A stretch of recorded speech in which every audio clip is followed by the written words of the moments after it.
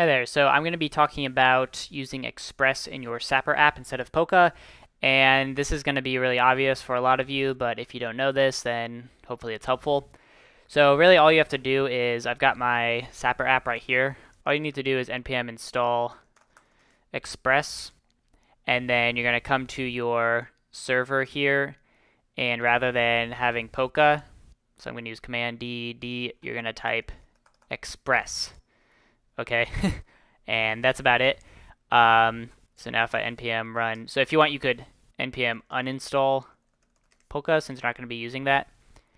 Um, but so here I'm going to npm run dev and go to localhost 3000, and you'll see it is, no, you won't see. Okay, now you'll see that it is working. So now it's running an Express server rather than Polka, and that's all you got to do. I think, I mean, you know, yeah, it says you can also use Express, so all of this will work in the same way. So Polka is just a really lightweight and should be faster than Express server. So that's what it comes with out of the box. Express you might be more familiar with, so you would want to use that. But it's up to you, and that's all you got to do.